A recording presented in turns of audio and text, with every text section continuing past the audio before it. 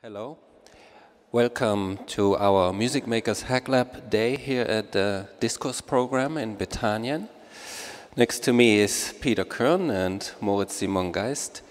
So just wanted to quickly say the Hacklab, as you probably know, is this kind of collaborative, improvisatory, interdisciplinary artistic laboratory that we do at the festival since 5 years now, together with Peter Kirn, and each year with a co-host. This year, this is the artist and computer scientist Ioann Maria. And the Hacklab just started yesterday at the Hau Hebel am Ufer. They're working there every day. Each year we do an open call. Artists, technologists, programmers, and so on, they apply with their ideas. Then there's a selection being made. They are invited as fellows into the Hacklab. Then they group up into teams and work on projects over the next week. And then on Sunday, the 4th in the afternoon at 5, they will present what they have worked on in this week in short performances at the Hau Hebel am Ufer. So it's always recommended to go there. And it also has become a tradition that we invite other artists, researchers, theorists to give inputs into the Hacklab, and this is what we do today. And Peter Kirn will then briefly introduce the theme this year, the hacked mind. It's part of a wider focus on artificial intelligence in music that we do this year in the festival, and that is thankfully funded by the German Federal Cultural Foundation. And I also want to thank our long-term partner for the Hacklab, Native Instruments, who support the Hacklab since many years, and also the Shape Network, festival network that is co-funded by the program Creative Europe of the European Union. They also support the Hacklab this year. Okay, so Peter Kirn, he runs the website Create Digital Music and also Create Digital Media, and he's a musician and artist, developer. He also has this project Me Bleep, which is sound making devices, so to say. Yeah, and now he's gonna give a short intro on the theme. Thank you, Peter. Thank you, Simon. Thanks so much, Jan, and thanks to all of our partners. And some of our Hacklab people are here today to kind of get some inputs and other inspiration. So the crux of what the Hacklab is about is sort of the art of not knowing what's going to happen. You know, it's Tuesday. Right now, the participants who aren't here to kind of absorb some inspiration are over in the studio of Hautzwei, working away in teams to create something, and they don't yet know exactly what those things will be or what those performances will be. When the lights go up Sunday evening at 5, we don't know exactly what's going to happen, and that's sort of the joy of it. And that applies as well to the theme. So what we wanted to trigger with the theme of the hacked mind was some investigations both into what the essence of these machines and algorithms might be, and then also some reflection on what that means about our own selves and our own agency. So we left it purposely open. We were not, in fact, so that you could, looking at the schedule, you could believe that downstairs the agenda is to increase the participation of women in the music industry, and upstairs our agenda is to decrease the participation of humans. But that's not exactly the idea. It's really an opportunity for artists to come together and explore potential futures and explore themselves. So already we've had everything from people who have a really deep expertise in applying certain algorithms and research in machine learning to people working with meditation and ways of changing our own human consciousness, and all those things are getting melded together. So the bots should be teaching us something about what it means to be human, and the humans will be exploring themselves through what they get back from the code and the algorithms. And all of that will happen on Sunday. But in the meantime, Moritz, it's great to have Moritz here because he was 5 years ago. This is the 6th year we've done the Hacklab, and Moritz was part of our very first program. That's right. Bringing us between this kind of difference between robots and real. You had a big machine that was both more real than an 808 in that it had acoustic instruments, and more machine than the normal 808 in that it was played by robots. That's right. Was here with the big 808 drum robot. Yeah. Exactly.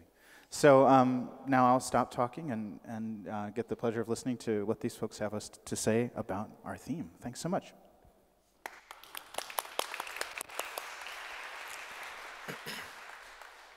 Yeah, thanks a lot for coming here. Thanks for the introductions, Jan and Peter. And I will start the presentation once it's switched to my laptop. Sorry? Okay. Wonderful. Okay, so my talk is called Art Fiction, the Speculative Future of Art, Music and Technology. And I will just give you a short overview about what I gathered in the last years in this field, thinking about futurism, about speculative design, and especially about machine learning in music and body enhancement in drugs, and where this can lead us, what are possible outcomes of this, and what my ideas about this are. So just a short word about myself. I'm Moritz, and I'm also under the name Sonic Robots making music. And as Peter already mentioned, I had an installation here 5 years ago. It's called MR808. It's a big drum robot. So basically, I'm artistically mostly in the field of robotics and music, and trying to make physical sounds and try to make electronic music without electronics. So apart from this kind of retrospective design piece, MR808, which I did, I also do other installations. For example, my last one, Tripods 1, which tries to look a little more into the future of how electronic music can be created. And in this whole scope of thinking about music, thinking about the future, I often come about this whole topic futurism. So of course I'm not the only one thinking about this, by far not. And there's a whole field of science dedicated to this whole topic. And one thing you often stumble upon is this sketch. So basically, if you think about the different futures, like in the plural sense of way, you normally would say, okay, we have the now, and the future itself is not determined. So you can have different outcomes of how things can be. And one thing you can do is like make a future cone, so to depict all the different ways some kind of technology or some idea can develop.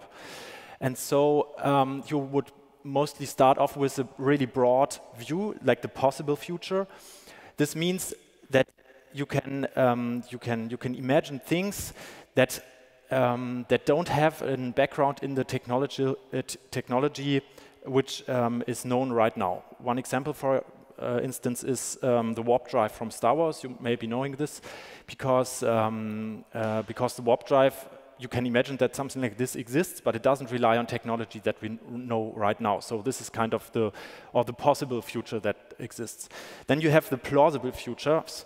The plausible futures is something where you can say, okay, we have technology which we know right now, and we can also imagine what this could be in the future when we blow it up really, when it's when it's really blown up, like machine learning. What can be done with machine learning when it's really like on endorphins. So and then we have the probable future. The probable future is something.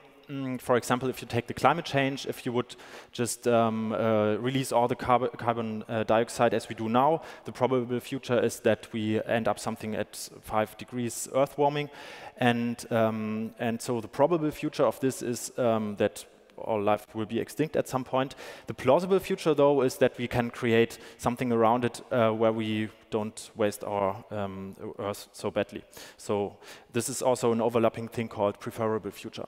Okay, I will not go into detail here. There's a lot of people talking about this. For example, the Extrapolation Factory, a big research group in the States.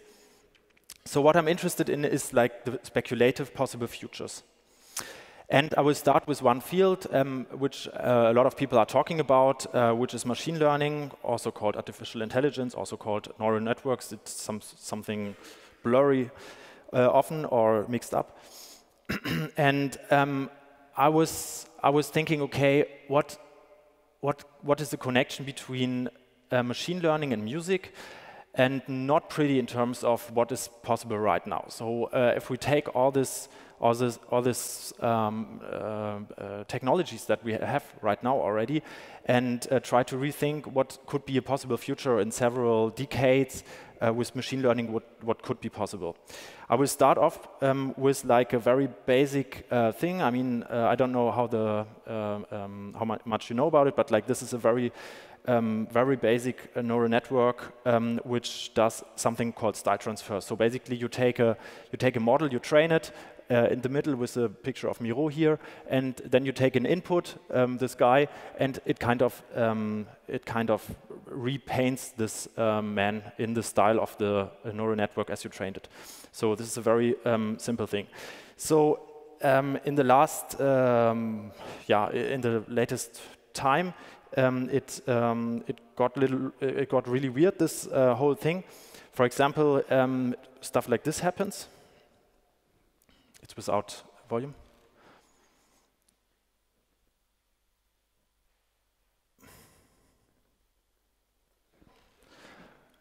So this is an app which was released, I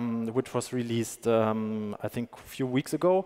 It uses neural networks to take an input of faces and replace faces in videos with like the object it was trained to.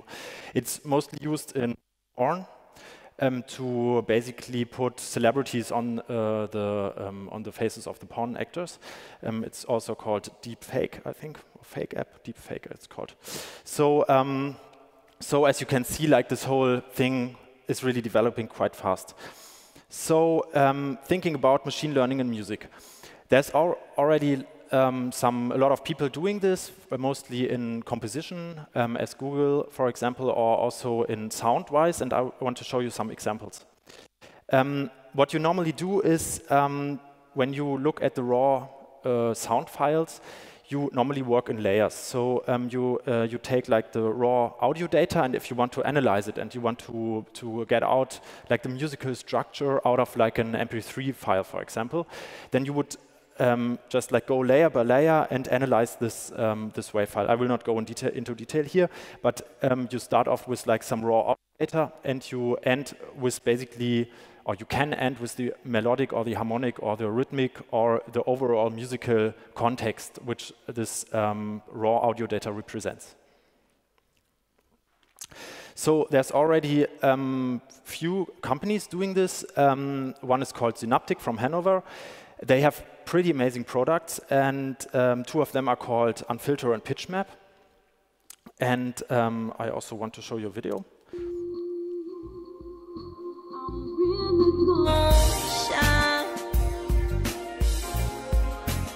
So what we just heard was they take audio material and they guess what lacks. So you had like an audio material with like a filter on it, and they were guessing with neural networks what was missing. This is amazing. I will play to you again.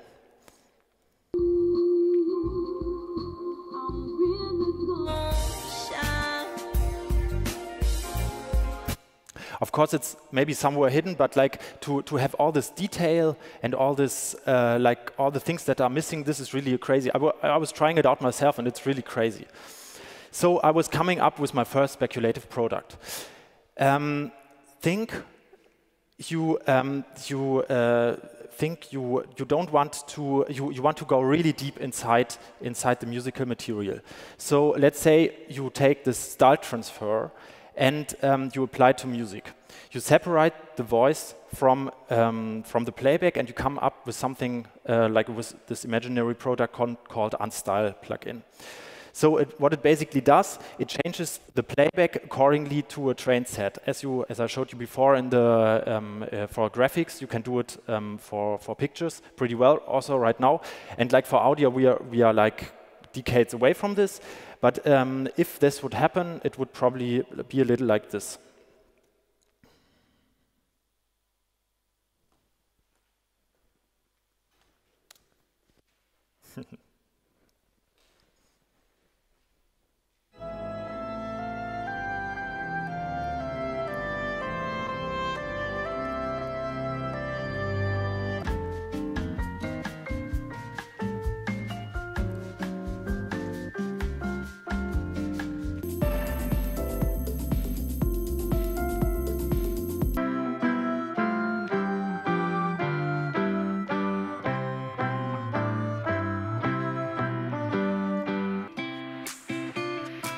So this is actually a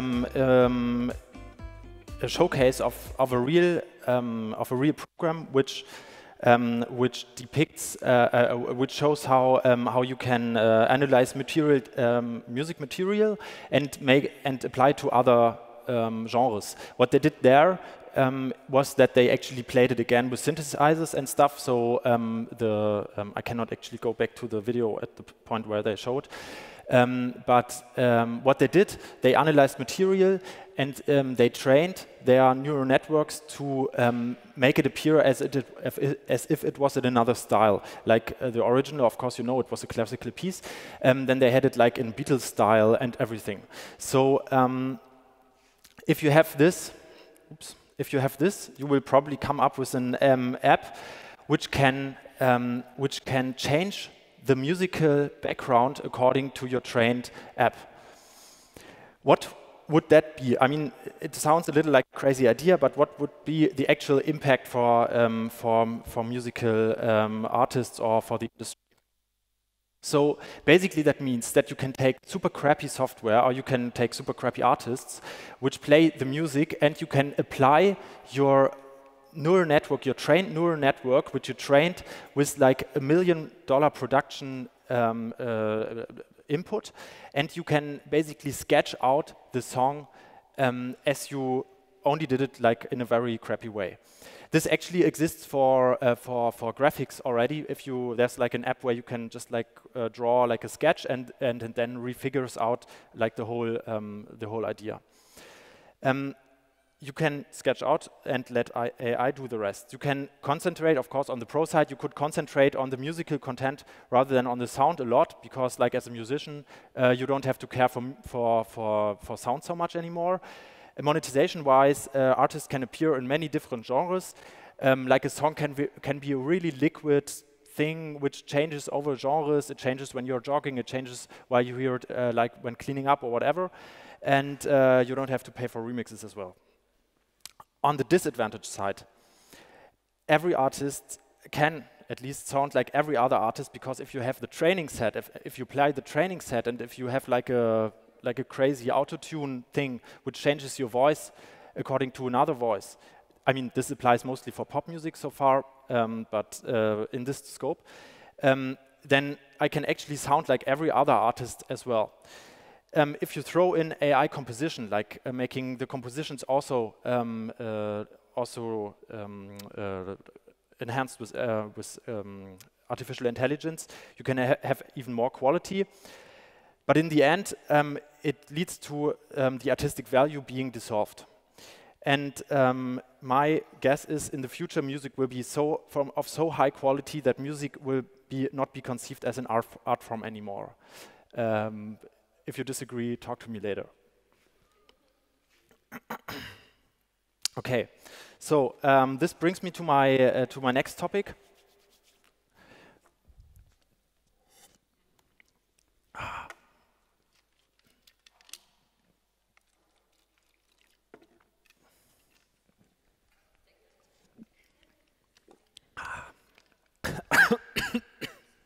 So, sorry, I don't know if you know this guy. Which of you does know this guy?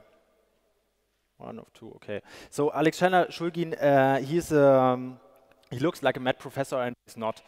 I mean, he's partly, but he's one of the. I'd say he's one of the biggest names in drug research, in non-governmental drug research. And one of his biggest hits was like reinventing or refiguring out how MDMA is made. So he was basically a scientist living in the US. He died about 10 years ago, 15 years ago, I don't know. And he invented a lot of drugs, really specific scientific things to change the body, to change different aspects of the body. And reading through his oeuvre, I found one drug that he did. It's called DIPT, 4-hydroxy okay, whatever. I'm not a chemist, but this drug does nothing but change the way you perceive the tone pitch. So if you take it, you hear everything 1 octave higher or lower. And I found this so amazing because like it has a very specific, very narrow band and in doing things. And I figured out like, man, we really have been mingling with all these digital things right now, like all the electronics. We are like so advanced right now, like these phones and stuff. I just got me a new phone, it's crazy. But like biologically wise, we know how to cure a lot of stuff, like health things is a thing, but like enhancement, there hasn't been done so much research, not compared to as electronics. So this is my main guess. I mean, also I'm not alone here. This is my main guess what the next thing will be. And I will present you my Be Famous pill. Okay, so what does this do? The celebrity voice acting Be Famous pill. So basically, you have this pill, you take it, and it changes the way your vocal cords correspond to the pitch of your voice and the way your voice is created. So basically, you can take one and you can speak for 15 minutes in the way of an actor, of an actress. So you have it here, first review on YouTube. And my guess is the past was digital, the future will be biological, and there will be no music, but that's another thing. So you can check it out. I have some products here, they're pretty expensive. And the thing is, what would happen if this would be reality? Of course, I didn't come unequipped. So let's say you have, you all know like iris scan and fingerprint, unlock your phone and stuff. And so there's also like voice ID, okay? So you basically talk some few sentences into your phone and then blop, it unlocks your phone, it unlocks your Twitter or Instagram or whatever. So now you can already guess it. What would happen if like I take this pill and of a celebrity and I try to log into one of their into one of their accounts. So this stuff is unavoidable. There will be hacking, tons of hackings with like these kinds of devices. And yeah, thanks for listening.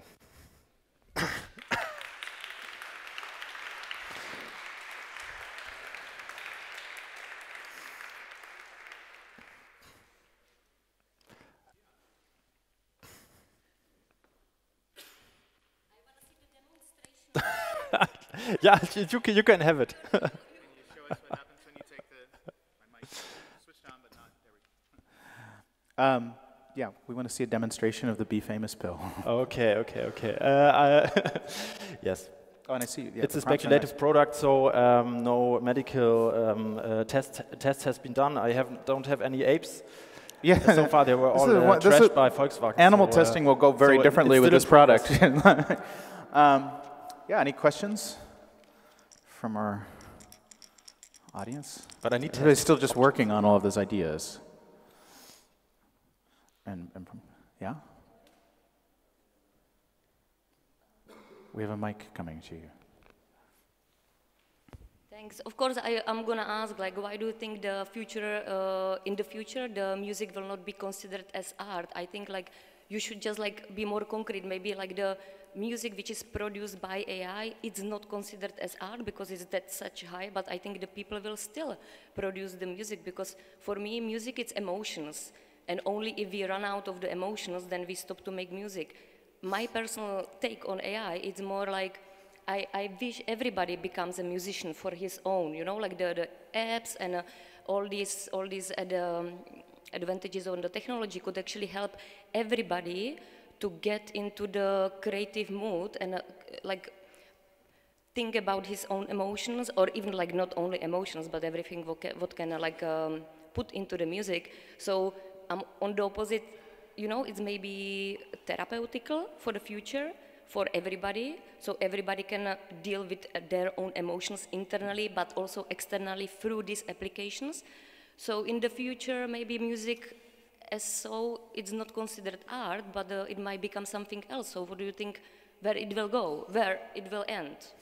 Yeah, I totally agree with you. I mean, okay, you don't have to answer. couldn't have said it better, but yeah, this is definitely right. I mean, what I meant when I said like I shortened it up to make it like Twitterable, you know, but like this combination of an artist being on the stage or being like in the spotlight and all the audience being listening, and this relationship basically can end. I mean, this is only one possible future of how it can be, but this is something like if all that happens what you said, like everybody being an artist, and so this relationship will be definitely damaged, also in a positive way maybe. Well, right, so it seems like the way that you're describing it would damage the sort of, I don't know, it's either really bad or really good for cover bands, right? It seems to damage this part of musical transmission that involves mimicry, and that the machine can do the mimicry. And maybe a lot of our technology was pushing, like showing GarageBand, maybe a lot of our technology was pushing toward selling people on the idea of mimicking a particular style, instrumentation, whatever. Is there still some space for kind of original music creation, or can we even define what original music creation is if it's... Yeah. Easy, just to make a short question. Yeah, I mean, this is definitely, but it's not only it's not only specific to art. I mean, this is specific to a lot of things when you are involved with AI. I mean, what if you in the end have like a system which creates something, be it like an autonomous car which learns to drive in the surrounding where it's like implemented, like be it in India or in Sweden. I mean, how can you, or be it like art? How can you say what is unique anymore? Like it's a big question, but it's more like a philosophical question, I guess. Well, what's the relationship between at least what you're describing with what's going on with machine learning techniques and what you're describing with sort of modifying human consciousness? So the Hacklab participants are already kind of pushing against this question, not necessarily by taking drugs in the Hacklab, but by like doing meditation and things which can even be more powerful. Is there some kind of analog between those two trends, but sort of the kind of this externalization of human consciousness and then this idea of modifying human consciousness? Yeah, I mean, this wasn't really part of the product I was thinking of, but I mean, there's definitely like a combination, because as you said, if you can externalize like the emotions, for example, a lot of people, they are listening to music because they want to kind of change their emotional status in a kind of way. And if you have like an exchange, I don't know if this leads to where your question was aiming, but if you have like an exchange here and you can, for example, have a liquid music which listens to like your emotions and like adapts the musical material like really liquid. I mean, it can be awesome. It can be also, yeah, I don't know. Yeah, I would think it's awesome. Yeah. Just recently, I read in a book about neuroimaging of your brain when listening to the music. So, for example, there is like in frontal lobe there is this evaluation center, or kind of like how to call that. If you do something right, it will give you the dopamine kind of, dose. So it's the region of the brain is bonding kind of. It's also it's active when you are taking drugs, so for the drug abuse. But they also realize that the music also activates this part of the brain. So I think like maybe the AI could be helpful. Once you, as you say, like if you really have some psychical issue or some trauma or some, let's say, really like a mental issue, the AI can prescribe you the right music to actually filter your emotion or the psychical state. That's, is there any research like on this, like recently? Do you know? I mean, I wouldn't overestimate I mean, music definitely has power, and I'm a musician as well. So for me, it definitely has some power. But like, if you're talking about like real drugs, real mental things, I wouldn't maybe. I mean, I think it's more subtle. What do you think? Well, there's also sort of the peculiarity of people having different responses to music, right? So this has been the problem with doing even something as simple as color association. If you hear C is blue, and someone else here C is E, what you're describing becomes even more severe, right? Some people may actually go to Berghain on a Sunday afternoon, and that calms them down. To other people, that would freak them out, you know. Some people are in kind of a depressed emotional state and need to listen to Cradle of Filth, and someone else needs to listen to Bach. I wonder how you would structure research on that. Yeah. But there's another question back here. Hold that thought, though, because I know Jean gets to some of these issues, too. Yeah? Yeah, just to comment on the previous thought, I think it's really interesting how algorithms conflate our preferences with what we actually want. Like, you know, when I'm in a bad mood and I click like on a couple of songs with minor keys, and then I get just constant songs with minor keys, and my mood goes down and down and down. And how is this helping? But I also was thinking, you said like the present is digital, for drugs, the present is digital, the future is biological. It occurs to me that you can get drug effects from digital, like experiences in virtual reality and stuff like that can really give you a transportative sensation.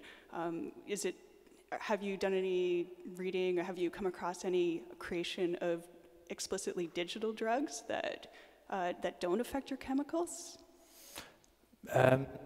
Not really. I mean, there's a lot of research, for example, about VR sickness. It's called. It's more like on the bad side of what you don't want to happen when you wear like VR glasses, because people. I mean, this virtual reality techniques, they tend to mess up with your internal balancing system, and so you get sick. Right? It's like seasick.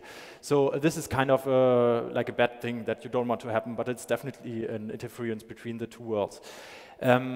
On the other hand, I have to say, all this digital thing, I made this like I made it into 2 points, because I think all the digital world and everything, it's not inside our body. It's just using the senses that we had like for tens, thousands of years, and it's just like playing with the senses. I mean, it's playing pretty well with our senses right now, but like to have like a really precise effect, as I showed you, this drug was really overwhelming.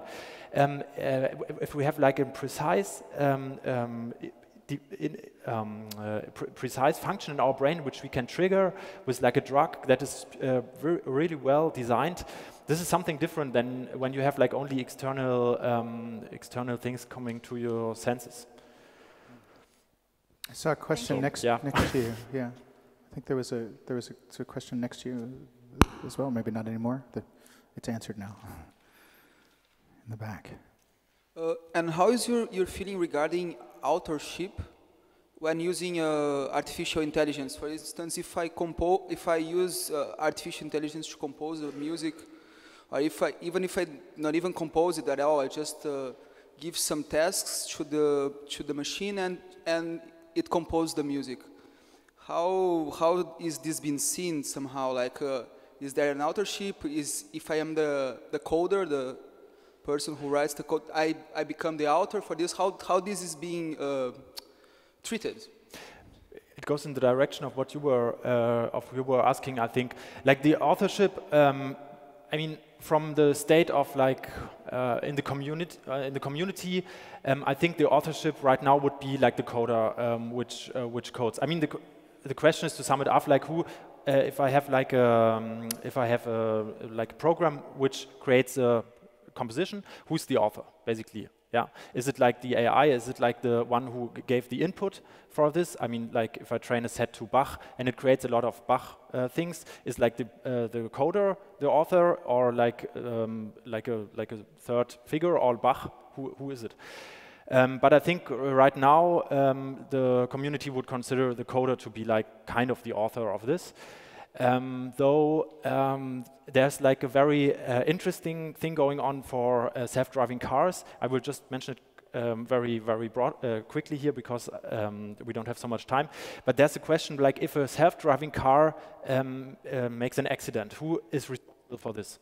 So there's the idea, okay, one, it's like the car builder or the coder. Or there's like the idea, it's kind of a between law and philosophy a question, like maybe we have to create an entity on its own. which would say, okay, the car has like an own identity which can also be punished for like creating this accident. This might sound pretty weird, but you have it in like German law.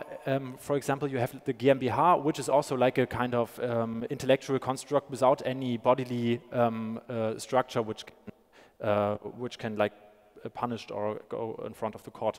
So I think this question, like for music, it's interesting for this author thing, but like for self-driving cars, for example, it will quickly be in a very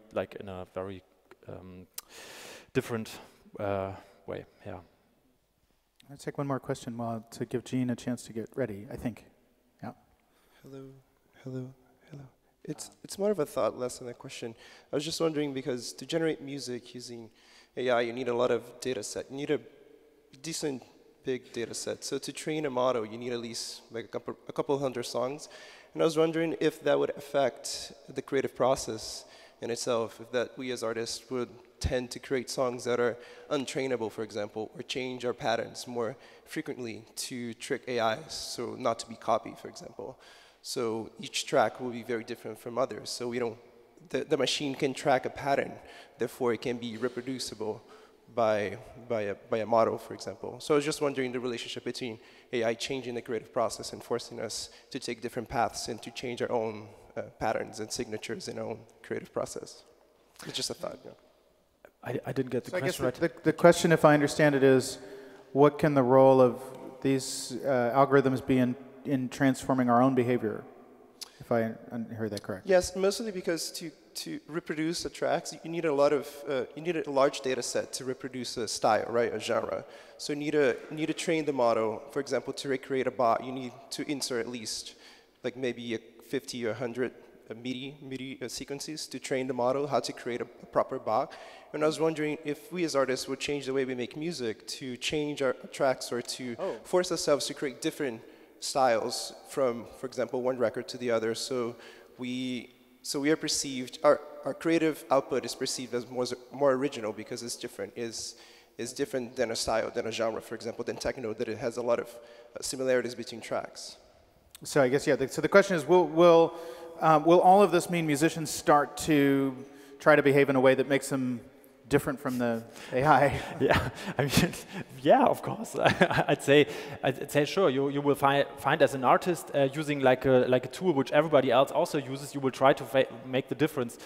But I mean, if you're like in one genre, maybe like the differences on what the outcome is might be not so big if you throw in like another data set of like your neighbor, which is like throwing in like a slightly different data set.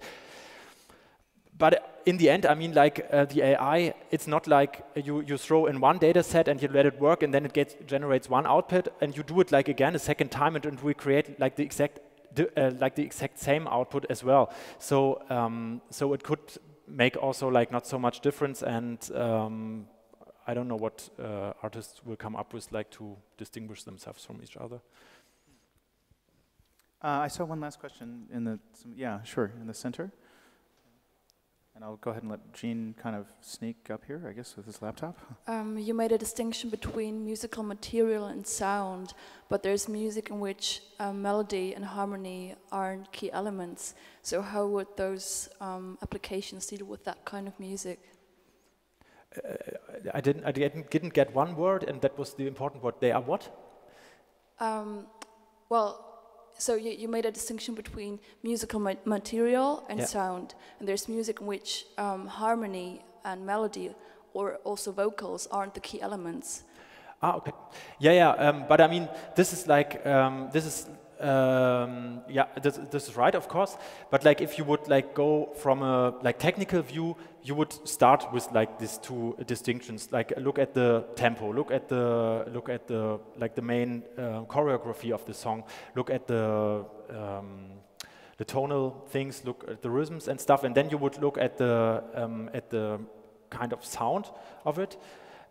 Being more like which frequencies are there, if you can like take apart different instruments, how are these instruments shaped and stuff, and like voices, for example, would be only one part of each, of course, because like a voice would be at the one point like an instrument which has like a sound, and on the other hand, it would be also connected to the musical structure, having been played like a melody and so on.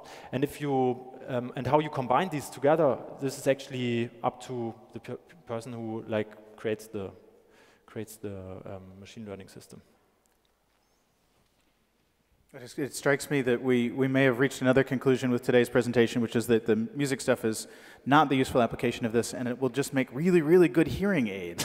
But thank you so much, Moritz, for talking to us.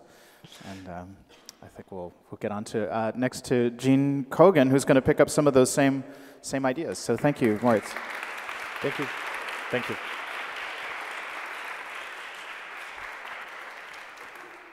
That was. Ta-da. I was going to say that was a terrible. Switched. Can you switch?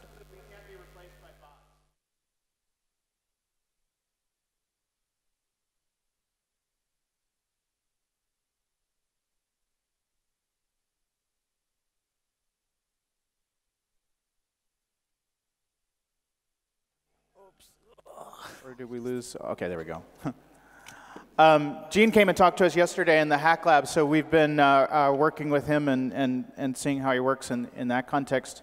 I think after this last presentation, if you're concerned that some of this sounds dystopian or not like a future that you necessarily want to pursue, that was sort of part of the question that we all wanted to ask. And so anybody who saw my colleague Ioann Maria and her performance on Friday set the tone early that we weren't necessarily being entirely optimistic about the future of technology, to say the least.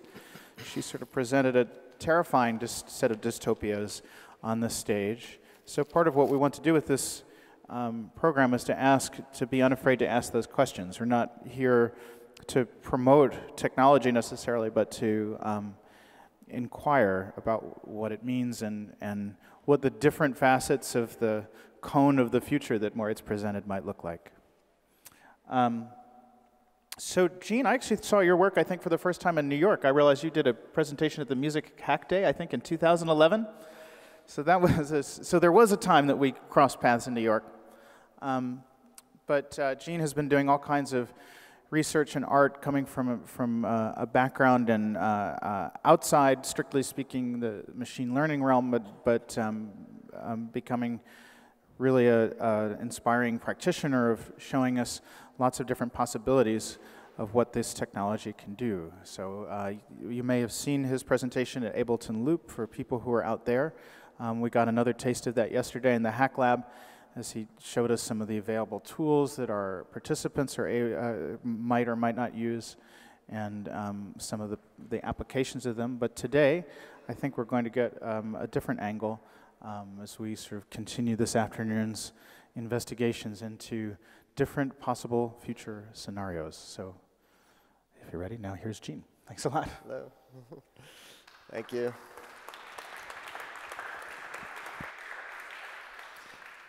You guys can hear me?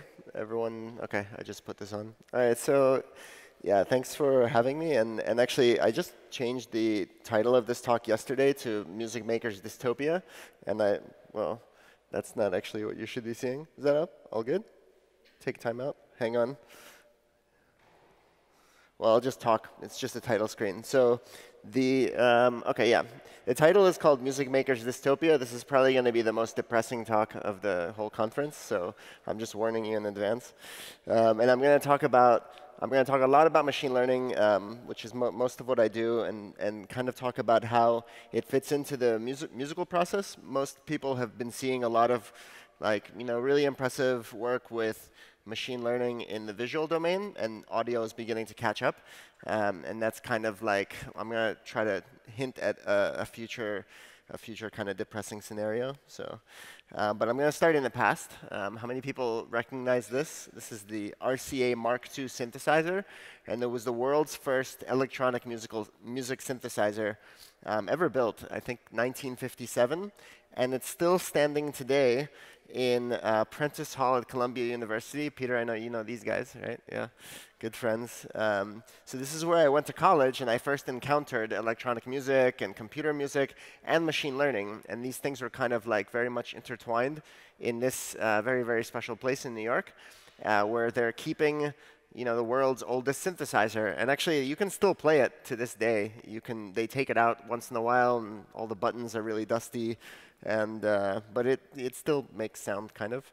But in any case, this is where I discovered first the field of music information retrieval, which was my start in machine learning and in music technology. And music information retrieval is this field that is basically concerns itself with the obtaining of interesting information from audio so that you can do interesting things with it. So for example, detecting automatically what the genre of a piece of music is, or what the emotional or mood characteristics of it are, or assigning tag words to audio directly from the audio signal. And this can be very useful for playlisting and for music recommendation. And that was kind of, for me, always the thing that I was most interested in, music recommendation. And that's something I'm going to come back to at the end of this talk, the whole curation aspect. I was always, as big, as I'm sure almost everybody here is, big new music fan, always trying to find whatever the newest music that's going to appeal to me would be. And I was always trying to figure out, like, is there some way to automate this? And so instead of having to listen to so much stuff that I end up not liking, can I actually, can I predict this ahead of time? And that's going to be, that turns out to be a very elusive goal, but we'll see that we're actually possibly headed in the right track. Now, in this landscape of people who are interested in music technology and doing music information retrieval, there's a really big cohort of people who are particularly interested in production of music. So making musical instruments, making synthesizers, making interactive programs that play music. And I was really fortunate to befriend someone named Jeff Snyder, who is now the director of the Princeton Laptop Orchestra. So maybe if you've seen like a bunch of crazy people in laptops making music, that's been kind of inspired by this. This is the first laptop orchestra that there was. And Jeff is a builder of musical instruments. And these are not actually, this doesn't make any sound. It's just a controller, and it has a whole bunch of capacitive touch sensors. And but what you could do with it is, well, you can do anything, right? It's a controller. And the idea is that we try to build interfaces that let a musician program the instrument to play in a certain way. So for example, and this is another instrument that he built called the burl, which is something like an electronic flute or an electronic wind instrument. And the idea is that a musician can grab the instrument, put their fingers on the touch sensors, and then there's also a breath pressure and embouchure sensor, which senses the position and shape of the mouth. And all of this sensor data, the musician can associate a particular set of inputs that they give the instrument with some sound that a synthesizer is going to make. So let me just show you like one person playing it. This is Pedro Eustache, who's a professional flautist, learning how to play the burl.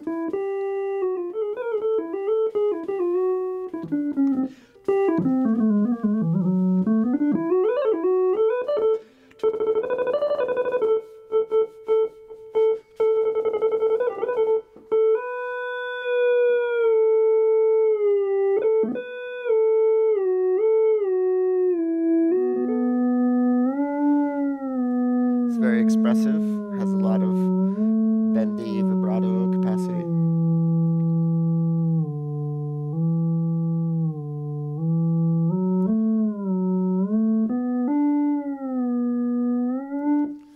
Yeah, he loves it. Yeah, that is beautiful. Okay, so the neat thing about this paradigm of making music is that normally, like, if you've ever learned a musical instrument, it's really hard to kind of physically learn how to work with the instrument, right?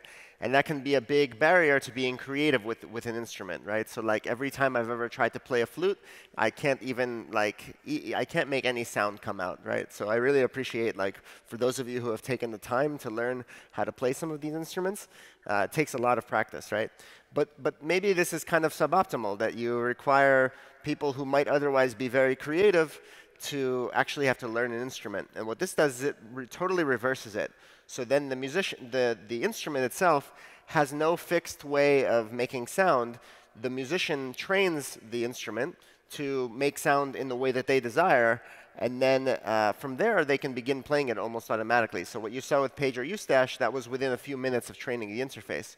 So there's a really quick, sort of a quick turnaround time between training and then being expressive, being creative with the instrument.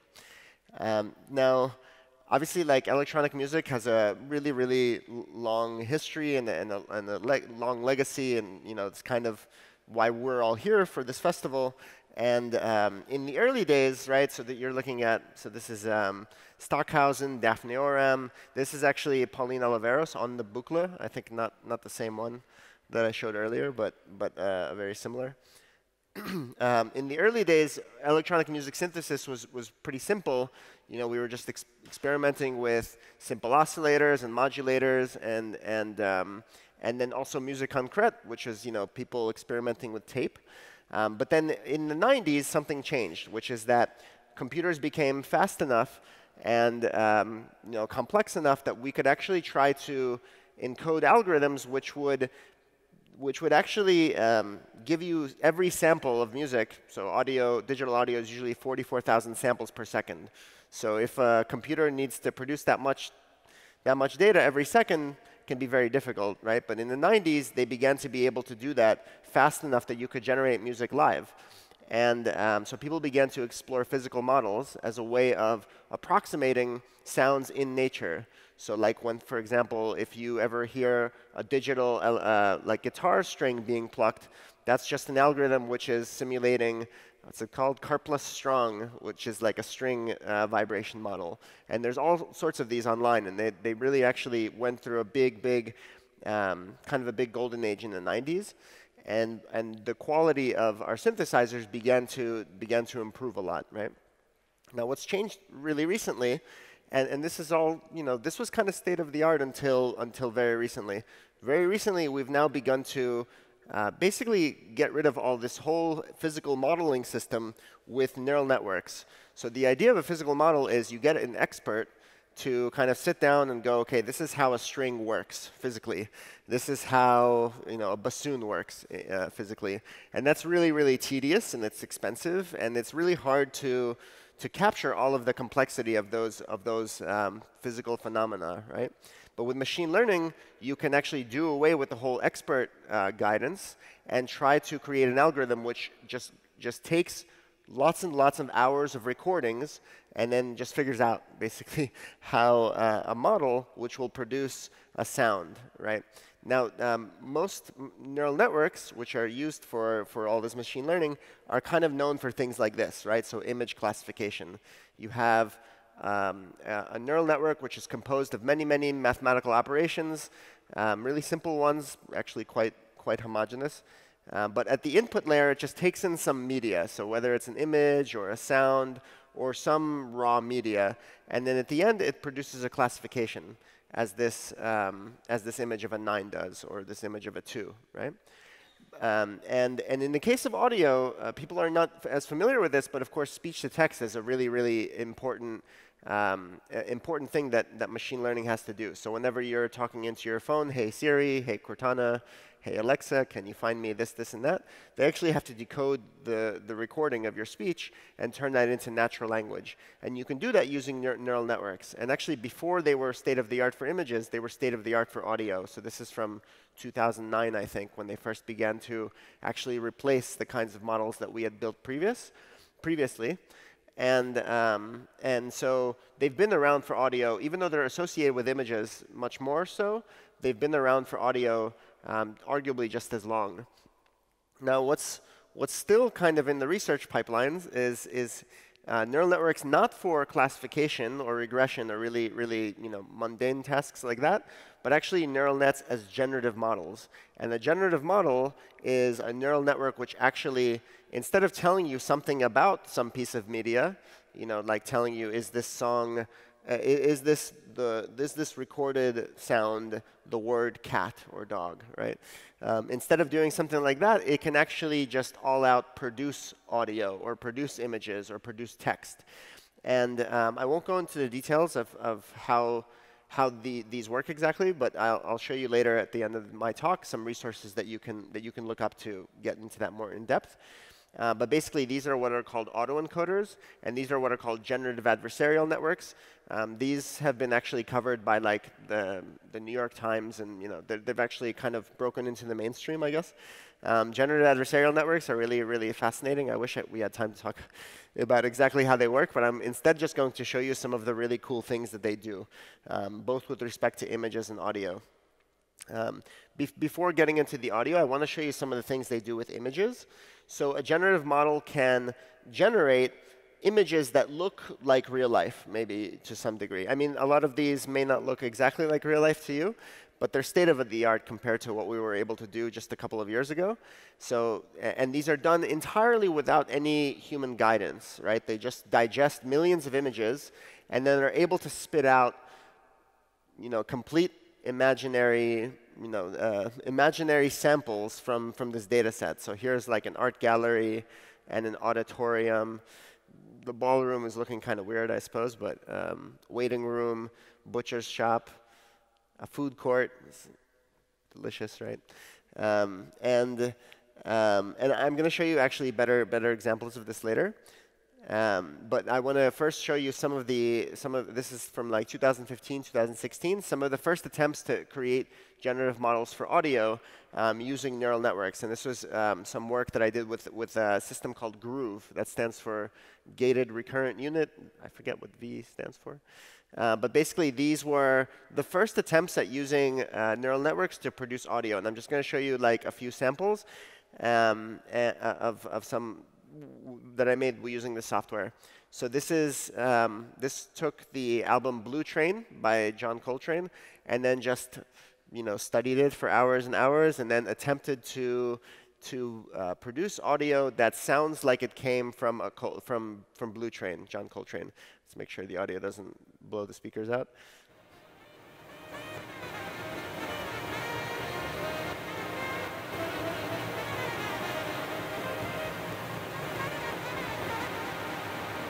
Really noisy, but you can kind of hear the faint sound of a saxophone in the background, right? And this is Chopin. It's got that Chopin feel. Yeah. But then this is the culprit. That last thing tipped me off. I thought that was way too good, right? Like if you hear at the end.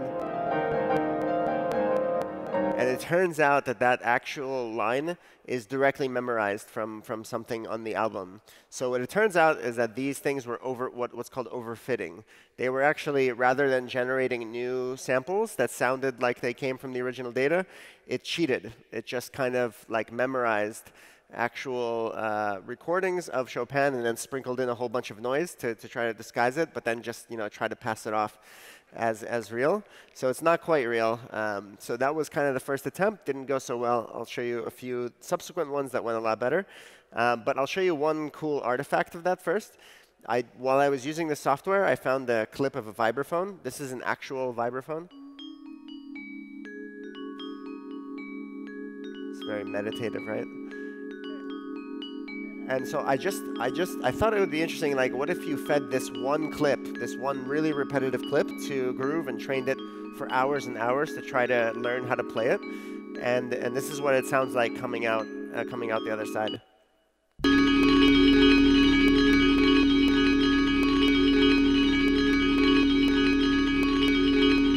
it just goes on like that. So that's kind of, I like some of the artifacts, like the mistakes that come out of early systems trying to generate audio.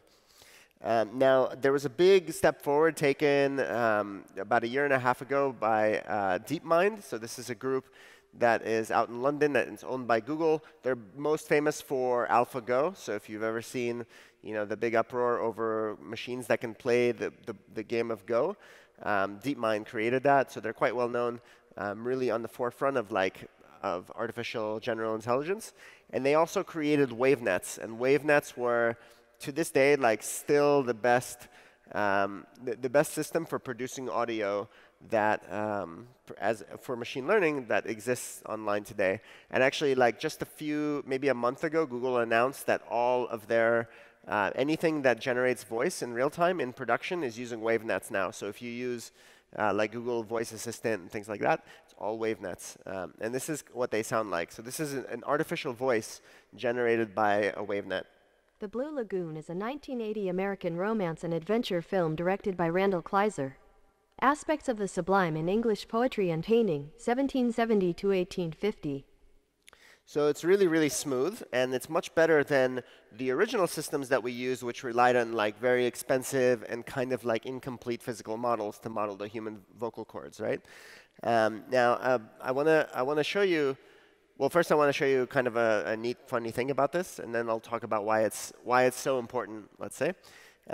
They showed that you can make it say certain things if you condition the model on syllables, right? So you want it to say the, you ask it to say the. But you don't have to ask it to say anything. You can just make it just produce random sort of like stuff that sounds like kind of like human speech, but when you listen to it long enough, it doesn't make any sense at all. And this is how it sounds when you try to do that. Sådan. Et ufortræssigere er still German, but the nepotin on CTM Gerald the threatening that got killed the so. I'm plus. But I just even there was this there's lots of at the kid into determined but the name could I Jeff over it's over tell you to be the not are they that here what on. This must be what English sounds like to people who don't understand English, right? I think. And I thought it'd be really funny to like run it through the YouTube closed captioning system. So you know how YouTube can do automatic closed captioning? So when the blog post came out, here I put the closed captioning on. So let's hear what YouTube thinks of it. Sådan. Et ufortræssigere er still German, but the nepotin on CTM Gerald the threatening that got killed the so. I'm plus. But I just even there was this there's lots of at the kid into determined but the name could I Jeff over it's over tell you to be the not are they that here what on. Day. But to take now also very good. Sugar should see to tell us behaves. Yeah, so you get the idea, and that's just kind of an aside. I like to poke in some fun every once in a while, make sure no one's sleeping. So, okay, so I forgot to mention. So the thing is, okay, so like you've heard, your MacBook or whatever, like make speech years ago, right? So why is this so interesting? Well, the thing is that to make the computers make speech before, we had thousands of engineers basically spend thousands of hours creating a really sophisticated, expert, handcrafted algorithm which simulated the human vocal cords, right? Which means it's completely useless if you want to train it to understand other kinds of things. So for example, they showed how you can use the exact same system. It generalizes to other kinds of sound. So they fed it lots and lots of jazz music, right? Like I tried with the Chopin model the year before, but they actually did it much more successfully. So they fed it lots and lots of piano music and asked it to synthesize piano jazz music, and this is how it came out sounding.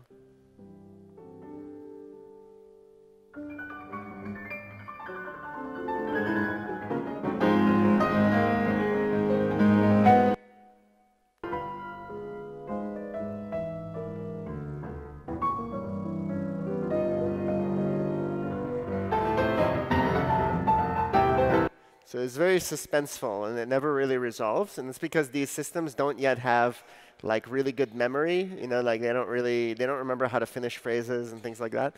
But it sounds like real life, right? And it's the fact that it came entirely from an algorithm rather than some recording is the first of its kind, at least for the sake of machine learning.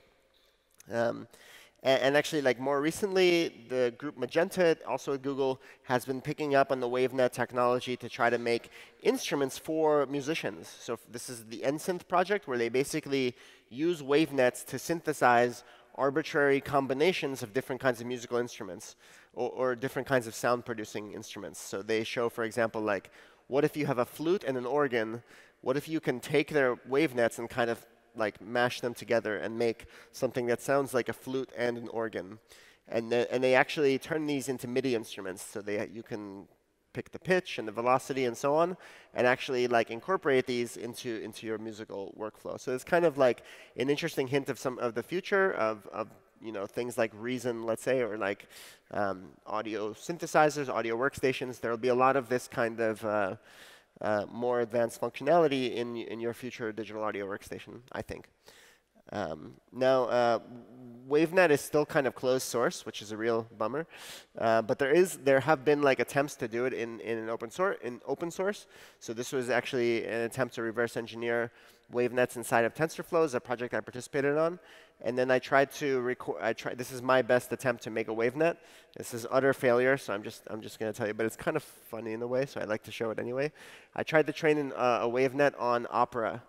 On the Barber of Sevilla, so for anyone who's familiar with the Barber of Sevilla. And this is how that sounds.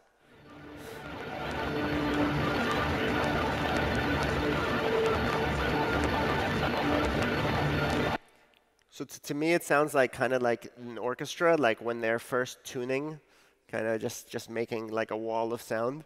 But you can hear I heard like kind of tenor voices and little orchestral sounds in there.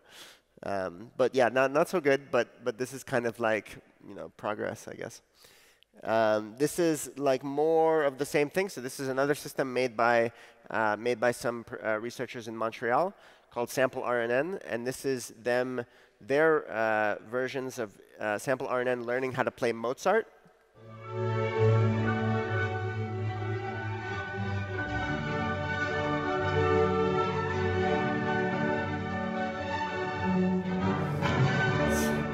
It sounds like reasonably Mozart-ish, right, I guess, except for not having much memory. And then how many people here know the band Tangerine Dream? Yeah. So this is Tangerine Dream.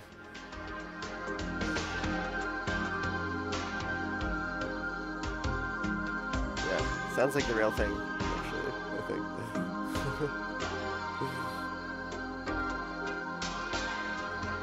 You can make it do this forever. Like, as long as you have electricity, you can just keep on going. So I won't talk too much about these, but there's also been a lot of work in composing MIDI using machine learning, and that's really kind of like trying to bring in the songwriter. So it's not just about building the instruments, but about building the musicianship.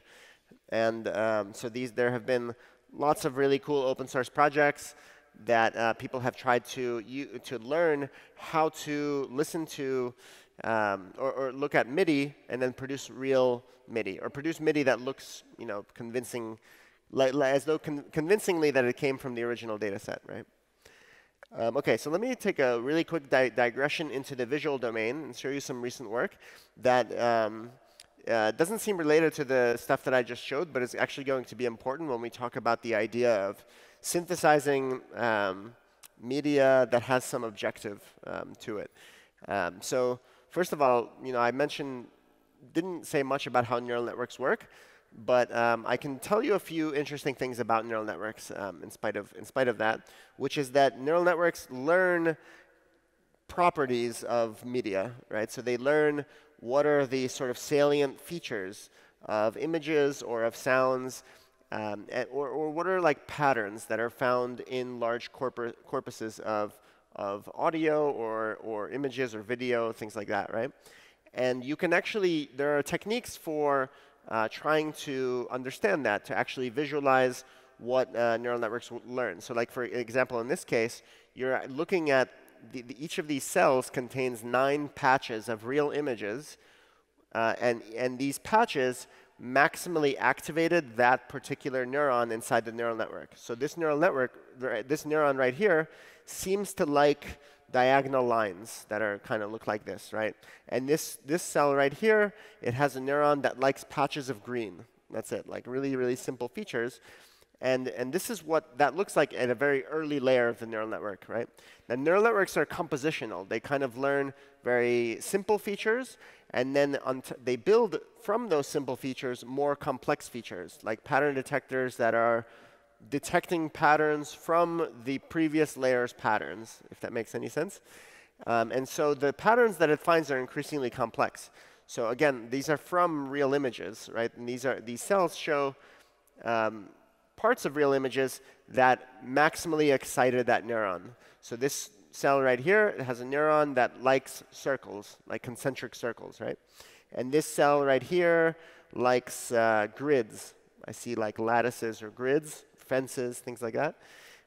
This one likes upper bodies, or maybe it likes, torsos or heads or something like that. And you can see that they, and they're kind of resistant to superficial changes in the color or the texture or the lighting conditions and things like that. They're actually just looking for very meaningful, sort of meaningful information, meaningful to us, right? Because we train them. So you can actually exploit this affinity that neural networks have for finding patterns to actually produce images. Right? So for example, let's say you find one neuron of interest in a neural network, and it looks, and it likes to look for something that looks kind of like apples, right? You can actually synthesize an image which will maximally excite that neuron, and that's what this particular one would look like, right? So this right here, what I'm showing you, is the result of trying to synthesize an image from scratch such that it excites one particular neuron in a trained neural network. And that trained neural network has some filter that looks for, to me, these look like apples. I don't know if you have a better interpretation, but that's kind of mine. And it turns out that you can do this technique for all of the neurons in the entire system. So this is what it looks like. There's 7,500 of them. I'm not going to show you all of them, of course, but I'll just show you a selection of the ones that I like. And you can see that, like, in the early layers of the network, it finds really simple patterns, right? So you can kind of see these are just like straight lines or grids. But the patterns become more and more complex as you move through the layers of the network, right? And you can go, I'm going sequentially through each of the layers. You'll see that at some point, the features begin to correspond to like real life things. Like I see trees here, or flowers, feathers. These look like houses in some ways, or towers, right? Wheels, birds, snakeskin, cauliflower, I think. That's kind of a cauliflower-looking thing. So I've been exploring this technique recently. This is like some recent work of mine in the last few months. And it's very closely related to what's called deep dreams. So maybe a lot of you are probably familiar with that. It's like a big project 2 years ago that really kind of crossed over from Machine Learning Academy into the mainstream. So this is like, that was a project from 2 years ago that I was also very interested in. But what this is doing is basically just synthesizing images which try to excite neural networks, right? And you can there's all sorts of degrees of freedom here, like how I arrange the masks that each of the neurons are being, kind of responsible for. And this has been something that I've been doing the last few months. Like I actually had a couple workshops here about it, and I'll mention those later. But this is just some eye candy from that process. And you can also make videos, so you can use this in feedback systems. So this is something I put online just a few weeks ago that basically exploits this technique and then uses some other little generative art trickery to like make interesting looking videos.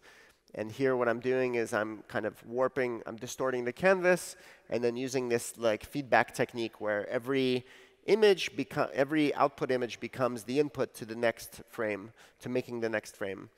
And it just kind of goes on like this. This is some stuff, again, I'll give links for this a little bit later if you're interested in how this stuff works.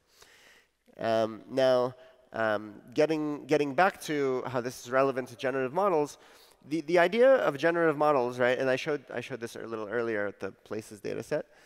The idea of generative models is we want to be able to create images which look real life, right? Like they look like they came from some data set.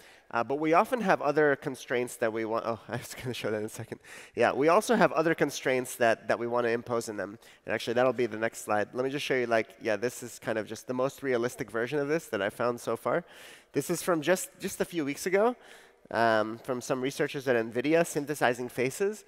And you can see that this is getting to be like really, really, yeah, like really real life looking. And very high resolution too. So the first time that we had generative models for working with images, you were limited to like 30 by 30 pixels. You know, so I would like generate fonts or generate images of well, tiny faces, things like that. And now we're able to synthesize images that look like increasingly like real life. Like maybe if you stare at these hard enough, they won't appear very human to you sometimes, but other times they're like actually quite convincing. And what's cool is that you can interpolate between them. And that's a result of having found these, as I mentioned, these patterns, these sort of like high-level feature detectors that detect meaningful patterns, meaningful to us, right? So like, for example, the amount of beard someone has, that might be one neuron might be responsible for that, amount of beard neuron, let's say. As a joke, I ran a celebrity face detector over this and put this online a few weeks ago. So like I tried to find if any of those, there's a 1 hour long video that NVIDIA released of these imaginary, they were trained on and trained on celebrities. And so I thought like maybe you could try to find if any of them looked like actual celebrities. So this is like generative Renee Zellweger and generative Chris Rock. This is something that I had fun with a few weeks ago. So yeah, like let me just really quickly mention generative models for other kinds of media. So you can generate natural language. So this is a neural network that basically looks at an image and then writes a little story about that image. So it's using actually 2 neural networks together. And I'll just read like a selection of this really quickly. So it looks at this image and it goes, "We were barely able to catch the breeze at the beach, and it felt as if someone stepped out of my mind. She was in love with him for the first time in months, so she had no intention of escaping. The sun had risen from the ocean, making her feel more alive than normal." It was trained on romance novels, which is why it sounds like that. It's like, or like really, well, yeah. So, but that's pretty neat, right? That you can actually have text which is used to describe an image. Like a neural network describes an image in natural language, right?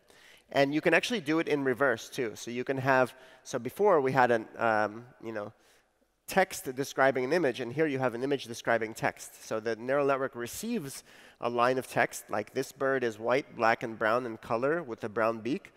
And then you can produce an image which matches that caption that you gave it. So these are all generated images which try to conform to the sentence that you trained it on. And all this stuff is like still in its very early days. But again, like, compared to maybe 2 years ago, is kind of unbelievable where we've gotten to. And it has its own latent space that you could play with, so it's a lot of interesting stuff. Point cloud generation, so this is like generating 3D models. I get asked about these a lot in classes where we deal mostly with images. And this has also like been lagging behind, but now we have generative models for producing 3-dimensional shapes and meshes and voxels and things like that. Another cool application of generative models is transforming images. So like an image filter, for example. So what if you had like a magic filter that took a satellite image and turned it into a map automatically, right? Or you had a picture of something in the daytime, and you had a magic filter that gave you the corresponding picture at night, right? Or it can take semantic maps or labels, right, and turn those into textures. So like imagine you're an architect and you're trying to mock up building designs, right? And all you have to do is create the label map, and then you're automatically given this texture which conforms to the asset that you created. So these are all imagine like to be very useful assistant tools to a composer or to an architect or an artist, anyone trying to be creative with these tools. And that's something that we've been kind of working on over the last 1.5 years or 2 years. And I'll just show you some work that I've done with this system very quickly. This is a project called Invisible Cities, a collaborative project with some students of mine, actually from the week that this software came out. And what we did was we downloaded a whole bunch of map tiles from Mapbox. Mapbox is a service that lets you create your own maps. And then we downloaded satellite imagery. So this was actually in Milan. This is a year and a half ago. And here you have map tiles. and satellite imagery from Milan. And what we do is you train one of these, it's called pix-to-pix. You train a pix-to-pix generative model to take one of these map tiles and convert it into satellite imagery. And we did this for multiple cities. So like Milan, Venice, Los Angeles, and others, right? And the idea here is that you take the map tile from one city and feed it through the generative model for another city. So you take the map tiles from Milan and generate satellite imagery from Los Angeles. So you get sort of Milan in the style of Los Angeles or Milan in the style of Venice. And it's cool with the Venice model, what we noticed is that the roads become canals, which is kind of like a neat little learned feature. And something very closely related to this is, and this is in some research circles, something called CycleGAN, which is very similar to pix-to-pix, except it doesn't require that the images that your training set be paired. So you don't need exact pairs of images. You can actually do it in a way that doesn't involve pairing the images. So let's say you wanted to turn a zebra into a horse, right? So like you can get a 1,000 pictures of zebras and 1,000 pictures of horses and train a generative model to convert the horse into a zebra, right? And they showed this video of them turning a horse into a zebra in real time. This is about, I think, half a year ago, roughly. And this went super viral.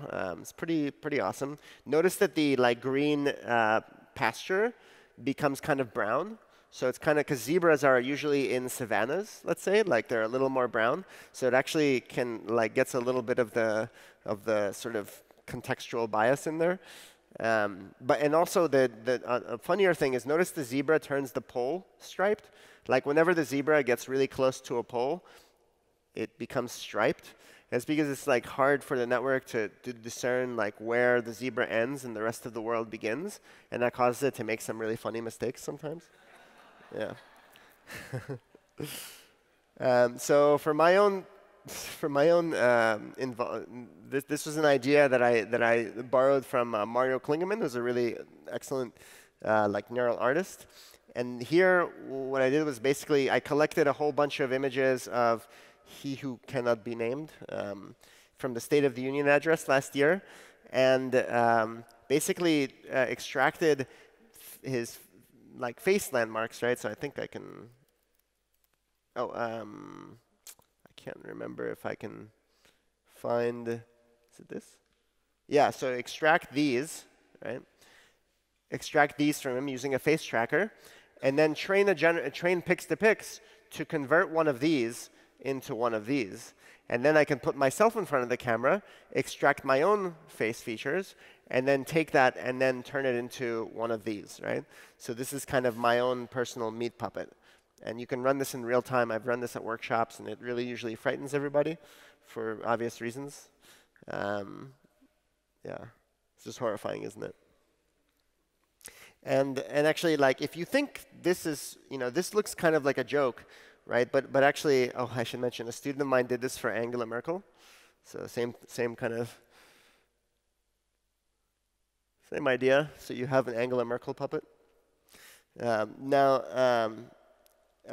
Before I talk about the significance of that, I want to complete the complete the thought about impersonating people. So this you can't. It's not just that you can generate people's faces convincingly. You can also generate their voices convincingly as well. So here, this is a service called Lyrebird. This is a really new company that claims that they can replicate people's voices. So this is them showing that they've stolen the voice of Trump, Obama, and Hillary Clinton. Have you heard about this new technology?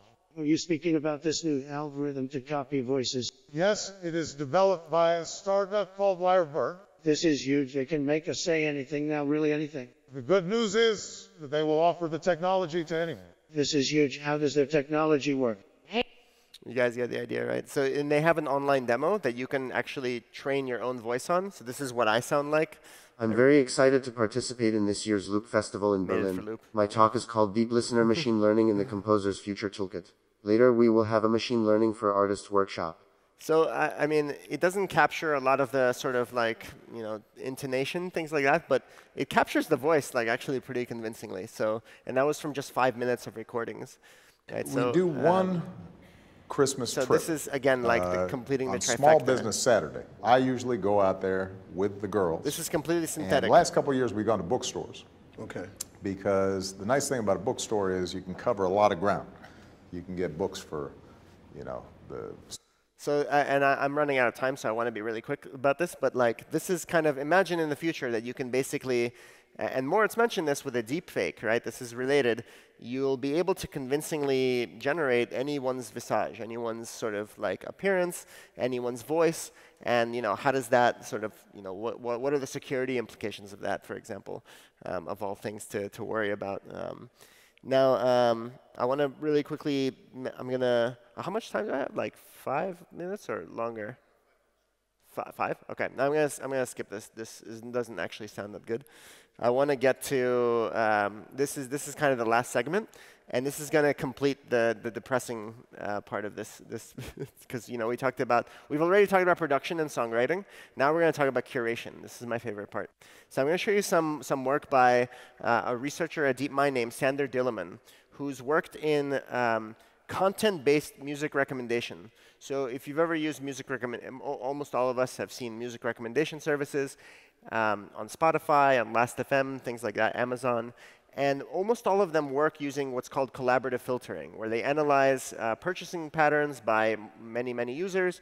And if there's some artist that you're not familiar with that other people who have a similar listening profile to you tend to like, then that will be recommended to you, because there's a good chance that you'll probably also like it, right? Now, the downside of that is that there's nothing about the content inside. There's nothing about the audio that's inside that decision. And that's problematic because that means that new music never gets recommended, right? Because if something hasn't been purchased by anybody, how will it ever be recommended to somebody, right? And so it's missing a lot of what we might like in the music recommendation system. So Sander Dillerman worked for a little while with Spotify on trying to create content-based music recommendation systems. So something that will analyze the audio and then predict how much you'll like it. And I'm going to describe it at a very high level, like very quickly.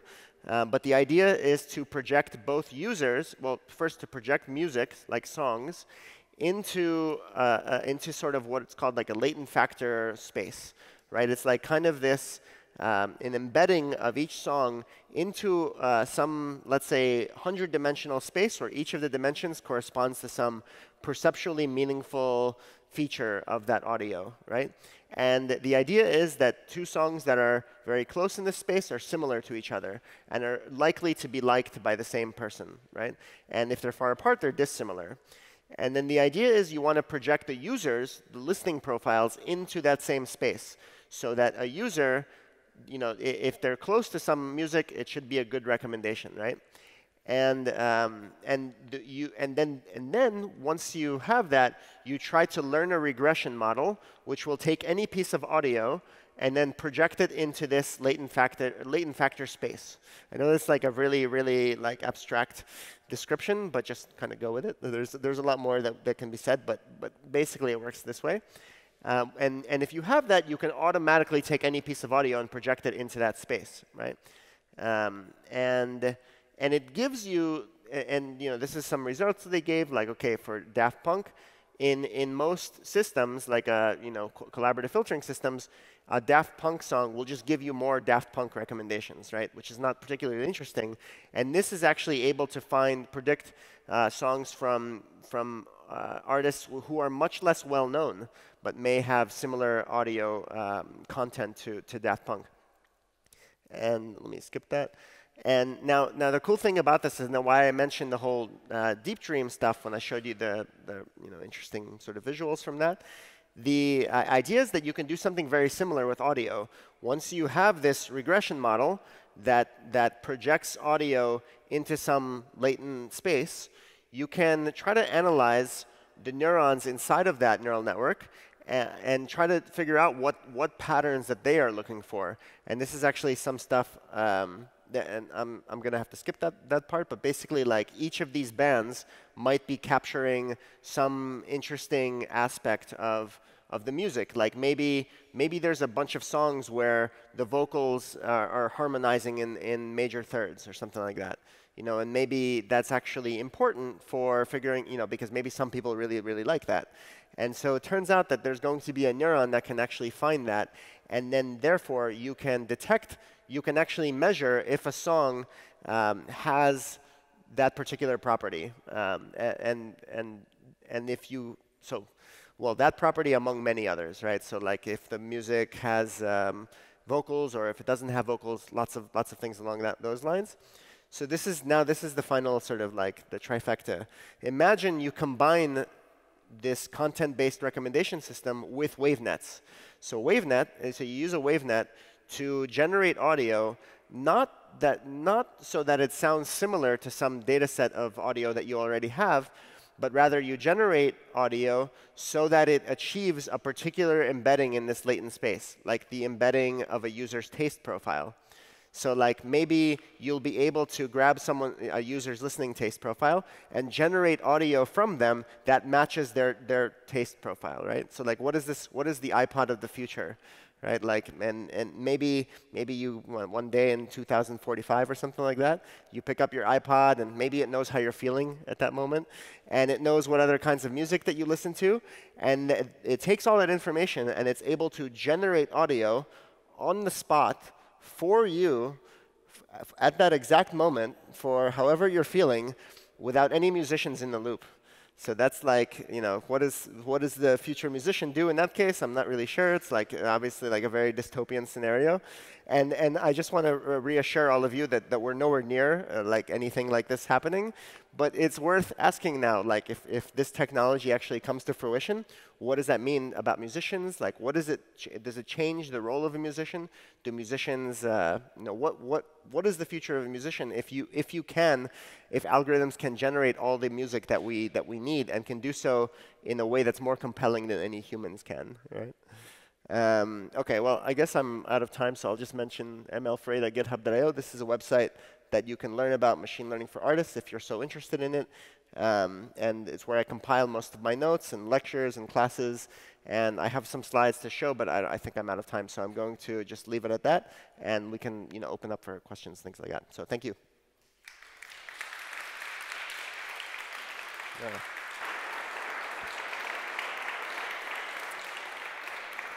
So thank you, Gene, for filling in the remaining spots that Moritz left where we were able to escape and not have it be the end of music. Now it's definitely the end of music. So questions from the crowd.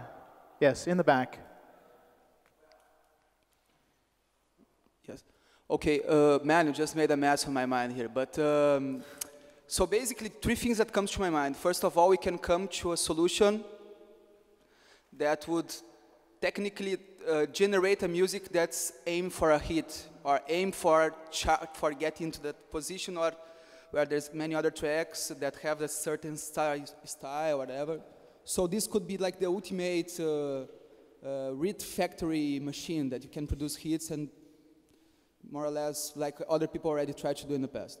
Second thing is that you could have companies doing music, like for instance, if I have Spotify, I could generate the content like they are already doing, putting in Spotify, making the royalty of it, and then it's really the end of the chain because no artist, nothing, and it's so. Is this can be possible somehow? Do you think that analyzing from the artist's point of view, you know, like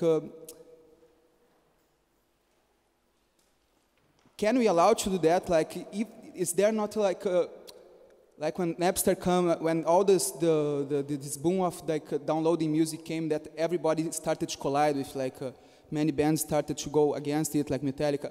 Is there people already talking about this? Like, is there a lot of controversial generating on the community? How is this coming from the artist's point of view? You know, all these perspectives that you're showing. Am I clear or not? The question is how are artists responding to this? Yes, exactly, exactly. Yeah. Sort of dystopia. Yes. Is there any people talking about this? Because probably it's really fresh. not much space to dialogue yet. There's not been a lot of discussion yet, and I think part of it is there's a lot of disbelief that anything like this is possible. And actually, it's not obvious that it is possible to like what I just showed, the dystopian nightmare. It's not necessarily that we'll ever get there, but that in principle we can see a set of building blocks that if they were sufficiently improved, that they could do this. And I think for the most part, like mostly there's resistance because people will say, well, it's not really music, or if a human didn't make it, it's not actually music. I won't listen to it. And but I don't. I guess I would say is that, yeah, mostly there's just disbelief. Well, I guess maybe would be my next question. How knowable the endpoints of these things are from a sort of mathematical standpoint or a computer standpoint. I know that the people involved in the first ever nuclear test were afraid that because one of their theories was if they set this thing off, that they might ignite the entire atmosphere. Right. And sort of set the whole Earth's atmosphere on fire. And so they did. There were some things that they didn't really know. There were things they knew about what they had discovered and where they were going, and there were things where they really had kind of no idea. Now, in retrospect, that's sort of a laughable theory. Yeah. How knowable at this point is this sort of endpoint? I mean, we see this kind of very impressive image examples.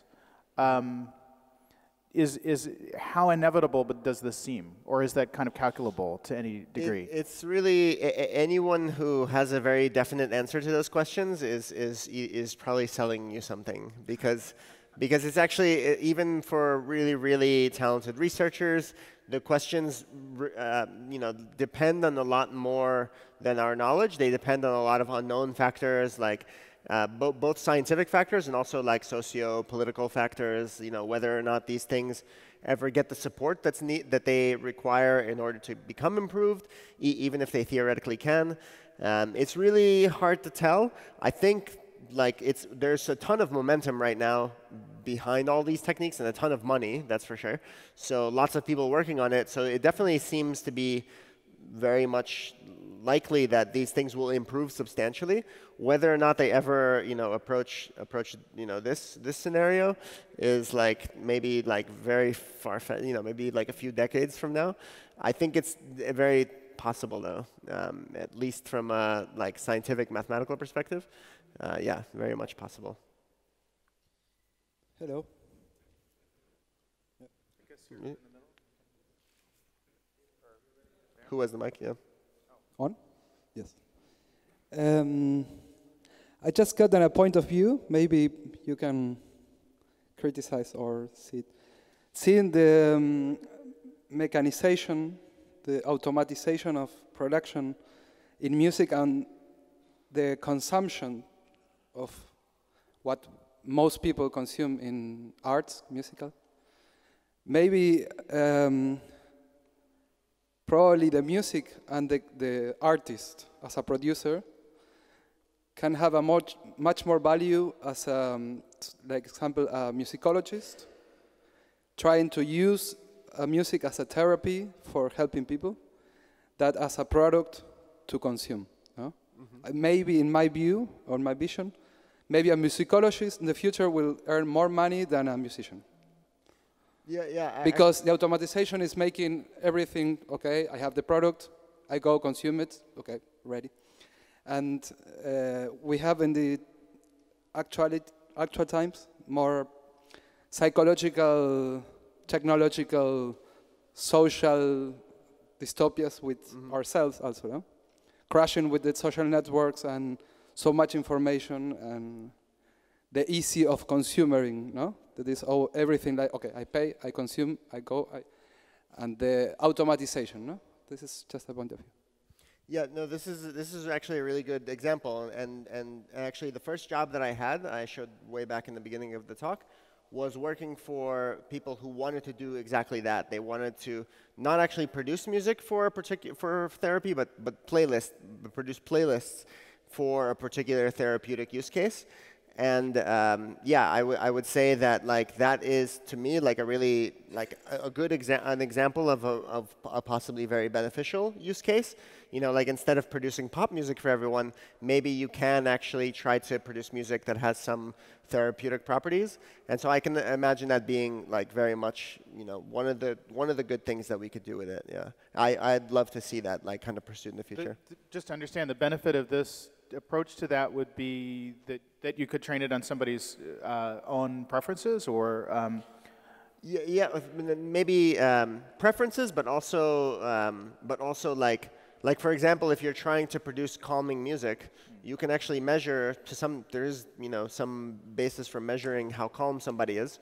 So perhaps you can actually determine causally what kind of music causes someone to calm down, or to feel, or to, you know, like music as an antidepressant even. Like can music elevate people's moods? You can potentially actually learn, you know, like on a machine learning based and also like physiological basis, if there's actually a way to do that. So yeah, I would say that would be a really cool use case. Yeah. Mm-hmm.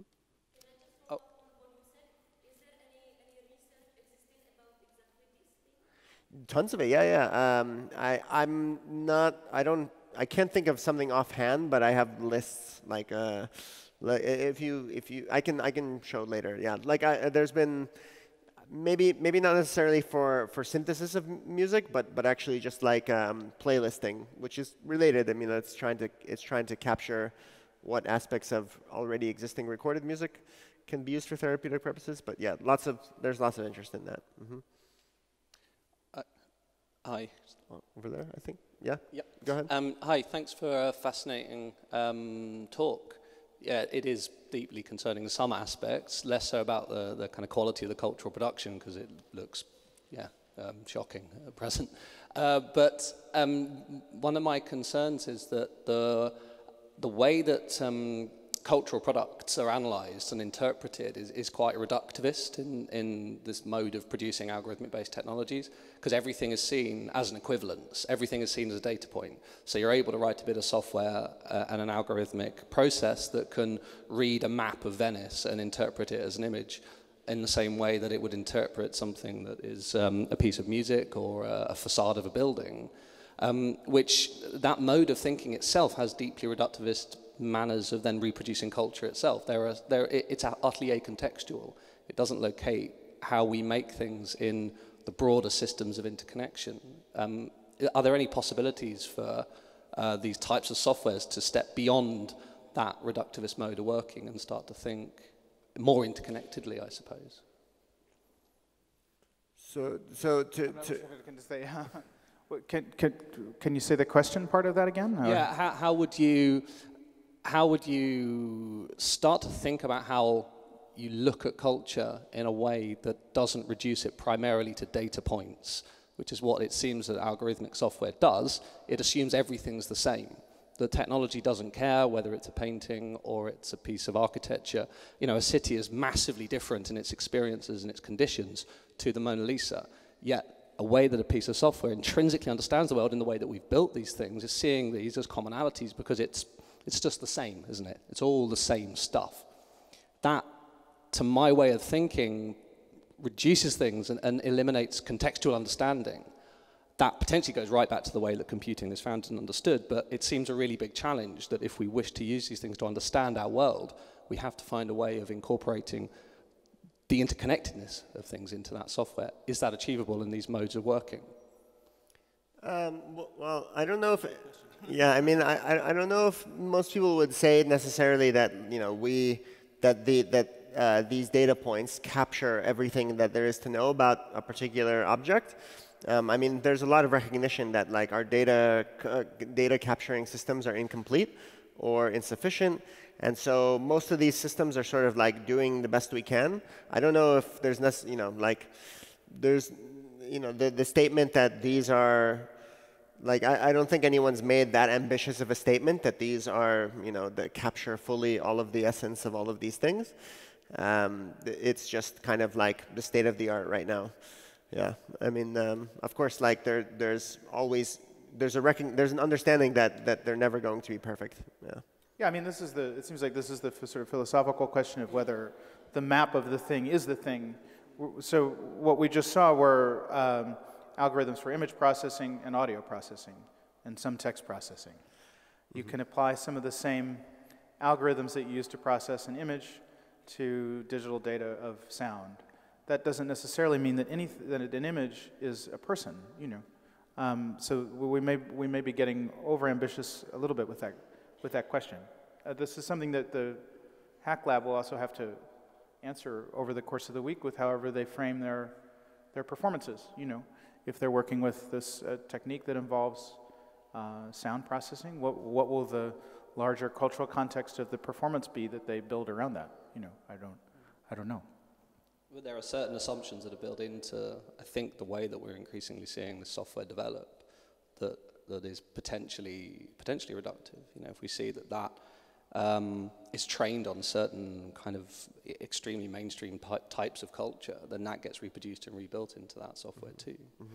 It is, yeah. Well, it's definitely reductive. It's not potentially reductive. It's reductive by design. That's it has to be, yeah. And yeah, like so yeah, they of course, like all of these systems, they're totally deterministic, and so whatever the aspects of whatever characteristics of the data are, you know, in the data before it goes into these networks, that's what they learn. Like that's, so, you know, so yes, like by definition. Yeah. I'm going to propose actually that because of time that we take a break, which is not to say don't ask those questions, but let's ask them over a coffee or depending on how you feel after those presentations, over scotch. We will be back at 4 with kind of 2 different takes on this. So if these are sort of speculative, somewhat terrifying maybe, but speculative futures that can come out of this. The 2 presentations afterwards suggest artistic response. So both of our 2 speakers in the afternoon are not just talking about what might be, but talking about ways artists now are already using these tools, subverting these tools, and creating alternative scenarios for where they might go. Which is to say, it might cheer you up if you feel bleak. And either way, let's all go have a coffee. Thanks so much.